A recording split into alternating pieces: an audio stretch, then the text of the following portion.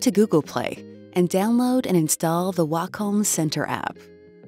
This app walks you through the installation process and enables a distortion-free drawing experience with your Wacom One pen tablet on your Android device.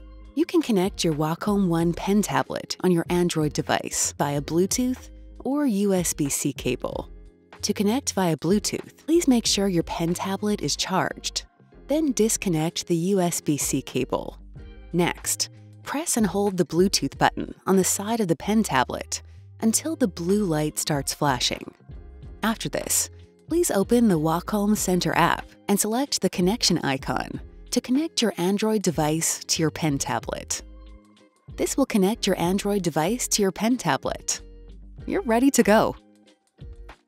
If your Android device has a USB-C port, you can connect it to your pen tablet via the included USB-C cable. We'll show you how to do this in another video.